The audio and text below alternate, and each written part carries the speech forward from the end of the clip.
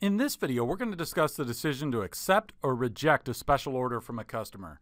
So a special order is just a unique one-time order. We're assuming here that the customer's not going to come back and buy more product from us. We just have one decision right now. Do we accept this order that the customer's making, or do we tell the customer, no, we're going to reject this, we're not going to do this order? Now, examples of why this might happen, you might have a customer say they want some custom t-shirts made or something like that, or maybe they're wanting to buy a really large volume of your product and they're wanting a discount on the price. They're saying, oh, the price is normally X, but I'm willing to pay you Y, but I'm willing to buy a lot of your product. Will you accept that price or not? So and when you're thinking about this decision of accepting or rejecting a special order, first of all, you only want to be thinking about relevant costs. And I'm going to give you an example of some relevant and irrelevant costs in the example we're going to do in a minute. But second, you want to look at the incremental revenue that you are getting and compare that to the incremental cost. And if the incremental revenue is higher than the incremental cost, you would accept the order. Okay, so now the question is, what are the incremental costs? Because some costs are things that are not relevant and you just want to ignore. So let's jump to it. So let's say a customer offers to buy some strollers. Let's say you've got self-driving baby strollers. How about that for an invention? The parents don't even have to accompany the baby. So they say, look, we're going to buy 100 of these. We're going to buy 100 and we'll buy them. We'll pay $550 per stroller.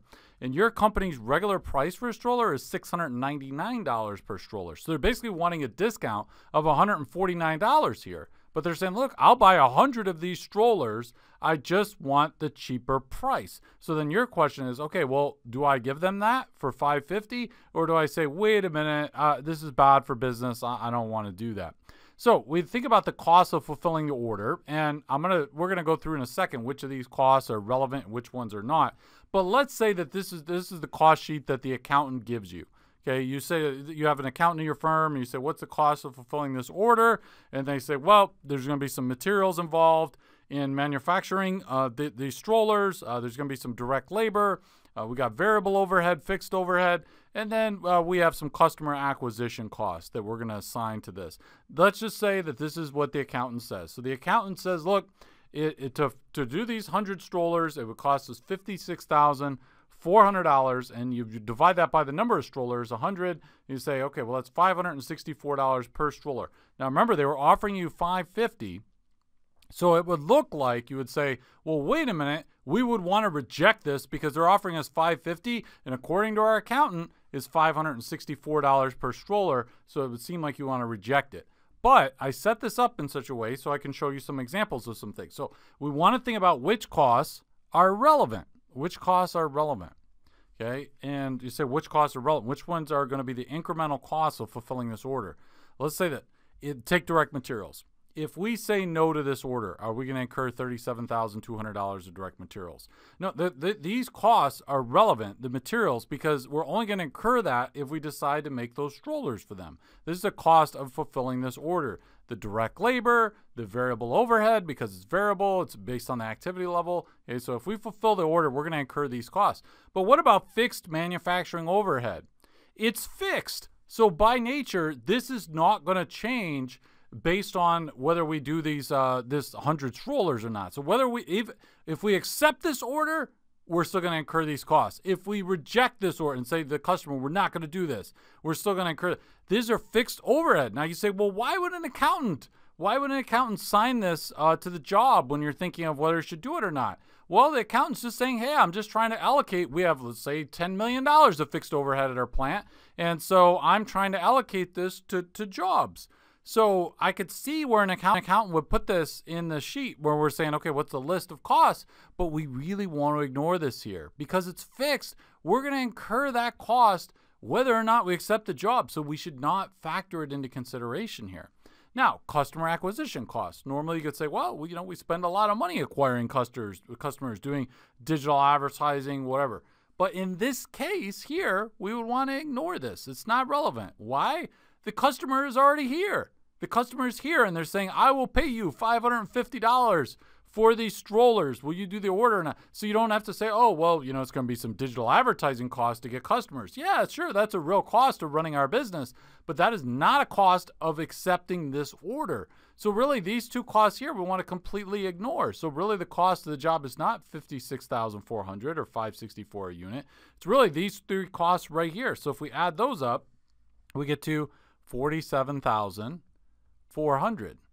That's these three costs together. Those are really the costs. Those are the incremental costs of accepting this order. If we accept this order, we're going to incur $47,400 of costs. And we have 100 units that's spread across. So we could say $474 a unit. Now, let's go back to our price. So it costs us $474 per stroller to fill this order, and they're offering us $550 per stroller. So the incremental revenue that we get from accepting this exceeds the incremental cost. Now, there's one final caveat though. I'm assuming here that we have something called idle capacity. Idle capacity means that, so we've got our factory here, and let's say we are not running the machines 24 hours a day, 7 days a week, and I say, hey, do we have some extra capacity to make another 100 strollers? And the production manager says, yeah, it's no problem. We can do another 100 strollers, no problem, okay? But what if I told you that the factory was working at 100% capacity? It's like, we can't make any more strollers. So if we accept this offer, if we say, yeah, we'll do this for the $550, then we are giving up some other action. Now, maybe there's strollers that we would make at the regular retail price of $699, okay? And we are foregoing. We're saying, well, if we accept this offer to make the ones for $550, that means that we're not going to be able to make 100 of the ones that we're selling for a regular price because our factory is at 100% capacity. So it's basically like accepting this order would displace another activity. And so if that's the case, if you do not have idle capacity, and you're like, hey, we don't have any extra capacity, if we accept this order, we're going to give something up, then the foregone profit of the activity or action that you're giving up, that's an opportunity cost of accepting the special order. So then we would have that, whatever the foregone profit is, that would be listed in here as another cost of accepting the order. But we would still think about the same thing. We would think about it the same way and say, okay, what is the incremental revenue of accepting the order, right? In this case, we just think about the price, and then we subtract the incremental cost. That's how you decide whether to accept or reject a special order.